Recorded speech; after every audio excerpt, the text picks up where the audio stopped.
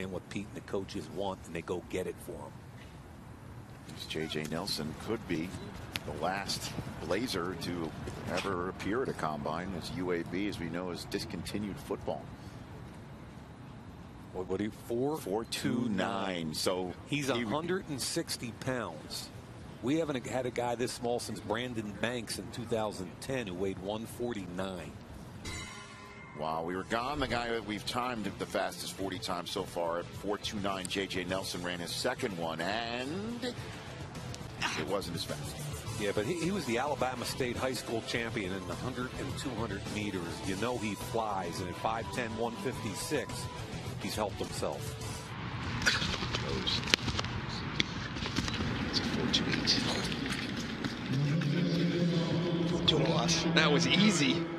He made that look easy. 4.28, can of corn. Wow. And he's not happy either. I guarantee he's not happy with 4.28. Well, he's got another run in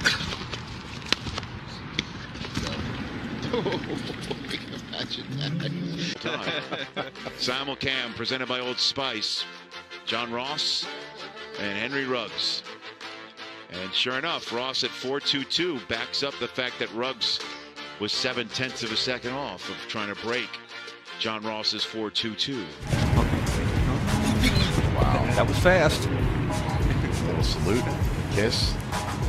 He likes it. You could see he's like, yeah, that was that. That was that. That's Dree Archer, and he can run. I really enjoy watching tape of this kid. Dree Archer from Kent State, a Golden Flash. He put in the flash in Golden Flash with that 40-yard dash.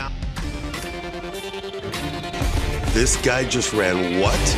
4.24. 4.24. I've never seen. I literally have never seen him time that fast. 4.24. That's going to reverberate. 4.24. 4.24. Wow. 4.24. DC just told me John said he's going to run 4.2. That's what he told me. There he goes. He's moving. Where'd our number go? I don't know. We got that number for you. He's limping. He's limping. 4.22.